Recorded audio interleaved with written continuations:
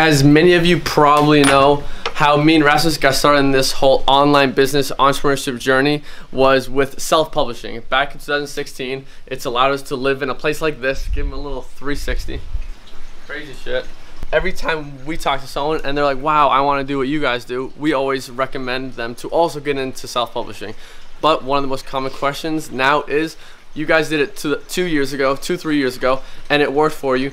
But if I get started now, will it work? Like, people don't know if it still works, and they're afraid of the big thing called saturation. People think that publishing is saturated, and we're about to sit down here in Gavin's room and tell you why saturation does not exist right now in publishing, and why right now is actually as good a time as ever to get started in publishing because of audiobooks. So let's talk about that. Is publishing saturated, and can you still make money with publishing in 2019? That is the big question we are going to cover in this video.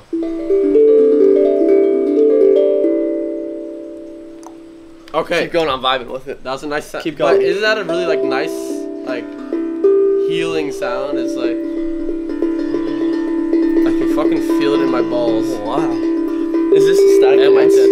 Oh. Okay. Whoa. Okay. Whoa, that was a trip. Here we go. But yeah, is publishing still saturated? And specifically audiobook publishing. So let's just get it out the way and say our opinion, and that is that right now is a good of a time as ever to get into publishing. Fuck no, it's not saturated at all. Yeah. At all. And the people that have that mindset, I'm just like, oh god, like what do you think it gets ruined in what, like 2 months? Yeah. Like, what do you expect? We just went 0 to 10K in 5 months. But not everyone knows that. Oh, okay. So we're also talking to people that don't know that. Well, we just did that. We started from 0 back in September and made over 10K here in January. We'll get the income report out soon. In audiobook royalties, not profit, in audiobook royalties. Because money goes into creating these audiobooks. But yeah, quick background for people who don't know. I started with publishing back in 2016. Rasmus started a little bit later in 2017. Yeah. Been doing it for over 2 years now. It's what has created this life for us, has gotten us into the online business space, gotten us into lifelong entrepreneurship. We both have a lot of success with publishing, and we're both very passionate about publishing and spreading the message about how great of a way it is to get started online and have the freedom to be able to quit your job and actually live life your way. This will be a whole other video that we can talk about. But yeah, and also why now is as good of a time as ever. The reason is because of audiobooks. Audiobook publishing being mainstream has only been around for 1 to 2 years. But traditional publishing being ebooks and paperback books, has been around since 2010. No, before that, 2008. Wow. So it's 7, 8, 10 years now. Okay, so that's been around for 10 years. Audiobooks around 2 years. And even traditional publishing, ebooks and paperback, is still super profitable. Even that is super profitable. And traditional publishing literally has 10 times as much competition as audiobook publishing does. Meaning the amount of books that you're competing against in the store, the Kindle store, where you're selling your books, there's 10 times as many with ebooks as there is in audiobooks. It's a 10% fraction. Yeah, you know what's weird is that I talk to my friends and there's myself and everyone I meet, we get into the conversation of publishing, and I just ask how do you consume information? Everyone is it's audiobooks. Audiobooks. I don't even know anyone that reads ebooks or paperback books. More so fiction, but not non-fiction the way we would, the sort of shit that we're into. Yeah, so we have... I listen to audiobooks myself. I know, and everyone we talk to as well. We were sitting at dinner the other day, and we're who here has an Audible account? Everyone had an Audible account. 8 people at the table, everyone had an Audible account. Yeah. And everyone listens to audiobooks. Yeah. So we have multiple videos talking about why audiobook publishing is better than the traditional publishing. But that's not what this video is about. It's talking about is it saturated? Is publishing saturated? Audiobook publishing is saturated, because a lot of people have gotten into it recently, and then these other people, naturally, I mean, I don't blame you.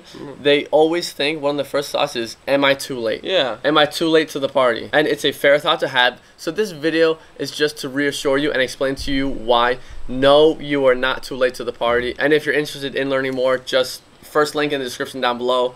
We have a free training. We do audiobook publishing. We show you how to do it. And second link is straight to the course if you want to skip all the bullshit. Yeah, if you want to skip all the bullshit. No, I don't want to rant on why audiobooks are so great. Yeah. But god damn, it is a good ass fucking opportunity right now to just show you the potential.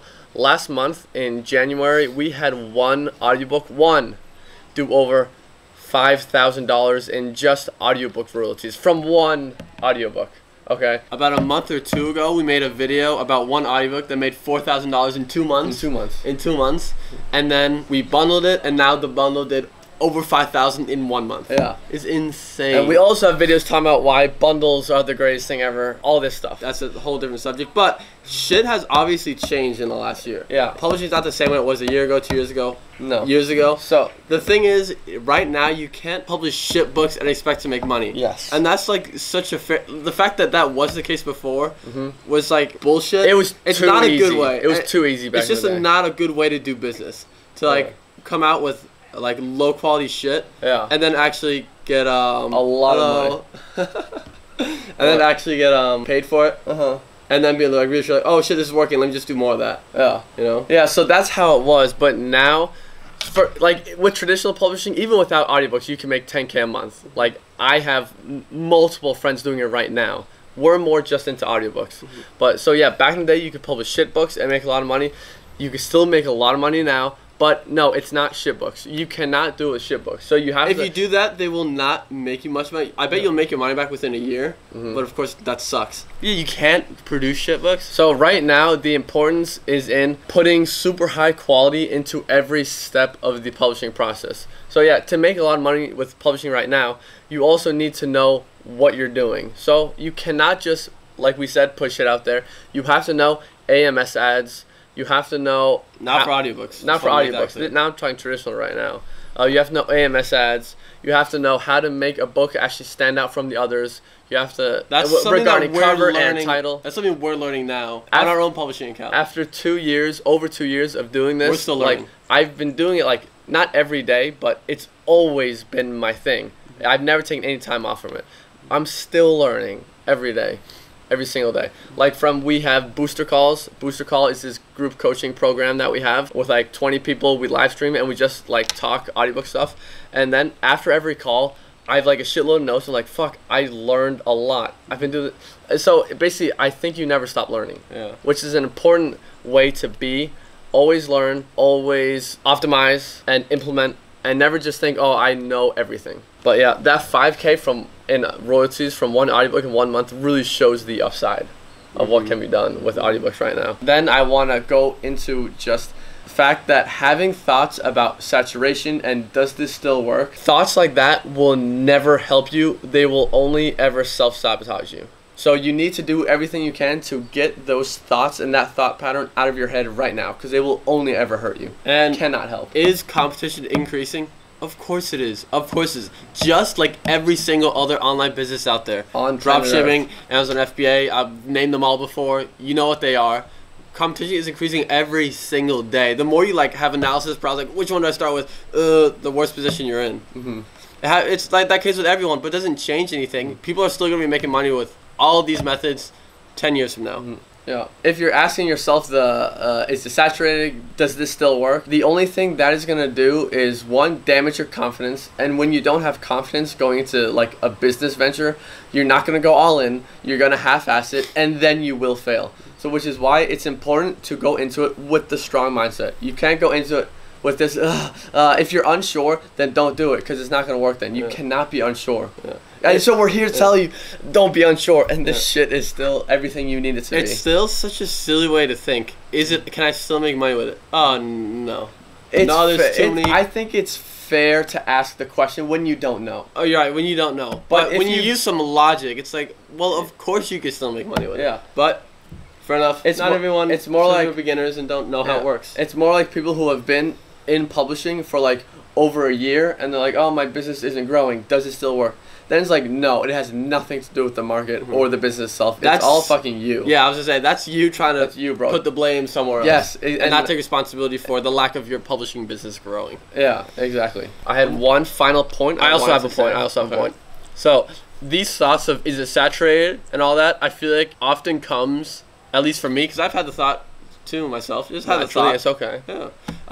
Often comes when you're doing keyword research and when you're stuck in your own head looking for kinds of books to publish. It's like, fuck, I don't even know. Like, I don't know what to choose. I feel like I can't. I'm stuck in this box of keywords and I can't seem to find anything else. And I've been there. But last night when we did keyword research together as a group, it was me, you, and 2 others.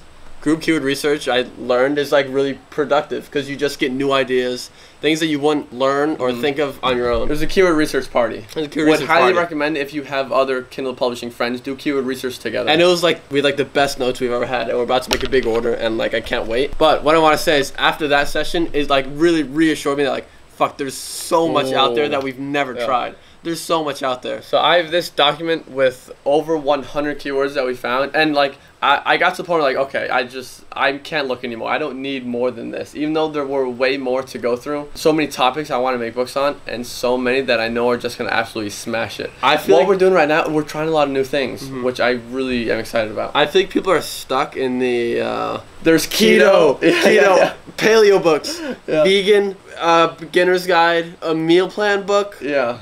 cookbooks for vegetarians, Cryptocurrency. what else is there? Yeah. Fuck. Exactly. I can't think of any more than that. If that is how you think, then yes, you will run into And problems. can I say why? Well, because those are the ones we talk about in the course mostly. Those are the examples we use because they're just examples. And so many people have gotten into it for that reason. Never underestimate how lazy people are with shit like that. There are people that have found out our books and they're copying the fuck out of them. Yeah, Just like because they're exactly lazy. copying. And I guess if you know ours are doing well, why wouldn't you? But still, I fuck can you. tell you why you wouldn't. Yeah. Because you're a piece of shit. That's Yeah. why. I have 2 final things I want to get at before we end this video. First one is like, what is saturation? People have the wrong idea of saturation. Saturated is not when there's more competition than there was last year. There's more people competing. That's not saturation. Like, oh, you actually have to put in work now to make money. That's not saturation. Oh, I actually have to be good at it, know what I'm doing, and come out with quality content to make money. That's not saturation. That's how a fucking business should work. I want to hear what you're about to say. What saturation is literally when you can't make money in the space even when you know what the fuck you're doing because there's just 1 million sellers of the same shit. That's when, and there's no way to stand out. That's saturation.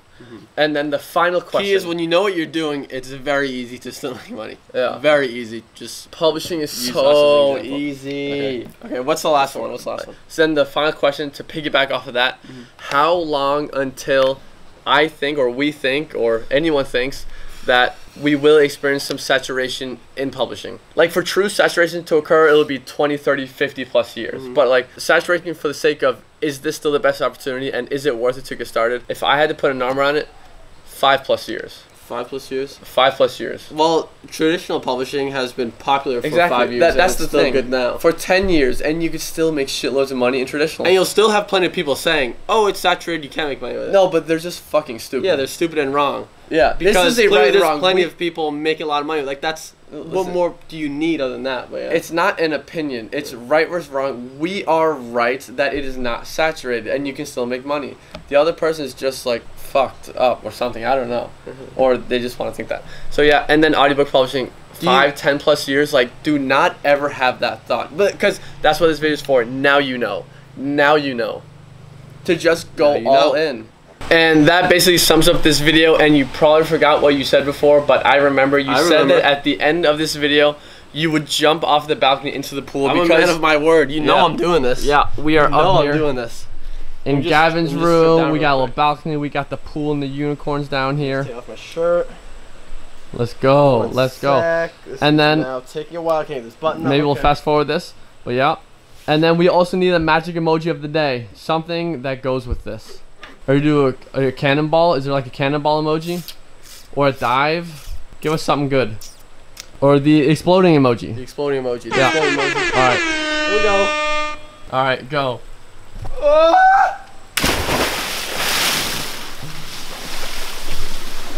How is it? So good.